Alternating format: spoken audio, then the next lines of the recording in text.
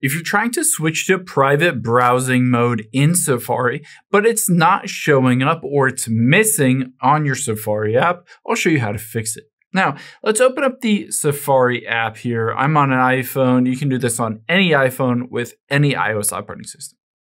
Now, you'll be able to see at the very bottom right are two squares. Tap on those two squares, and you should be able to see at the left on the bottom side should say private.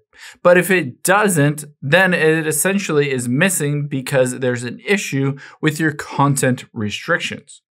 Now, to fix that, we're going to head into the Settings app. So tap on the Settings app. And from here, we're going to scroll down midway down here, and you can see under Focus is Screen Time. Let's tap on the Screen Time on your phone.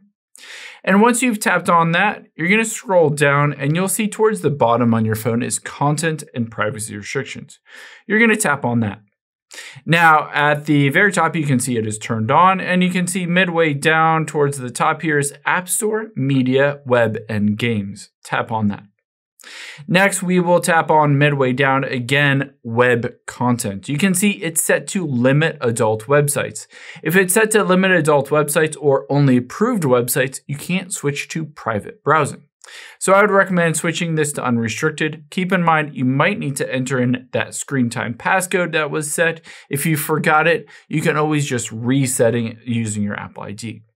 Now, you can also go back out of here and turn off content privacy restrictions completely. After we've done that, we need to close out of the Safari app. So swipe up and close out of the Safari app. After you've done that, open up Safari again. And now you'll be able to see to the left is private. Again, if you tap on those two squares, just tap on private here. And just like that, you're in private browsing mode. You can tap on the little plus to start a new tab just in private browsing.